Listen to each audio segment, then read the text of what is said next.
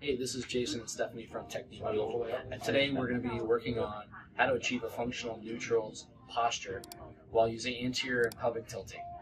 In this exercise, we're going to also demonstrate it in what we call 5-iron position. It's a great posture to also work on lifting and reaching in a more functional setting.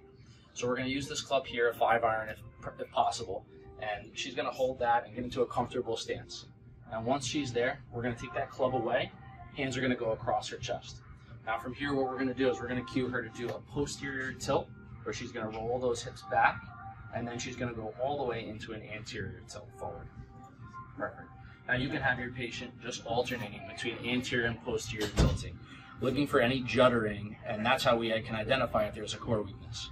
Once we're here, we're going to cue our patient to get into that full anterior tilt position. From there, that's where you want to cue to find her neutral. And we're going to rotate that back right there. So from here, we can perform a number of different exercises to work on upper extremity, lower extremity, or even core function. So that's our exercise today, working on pelvic tilting in a golf posture. Good luck.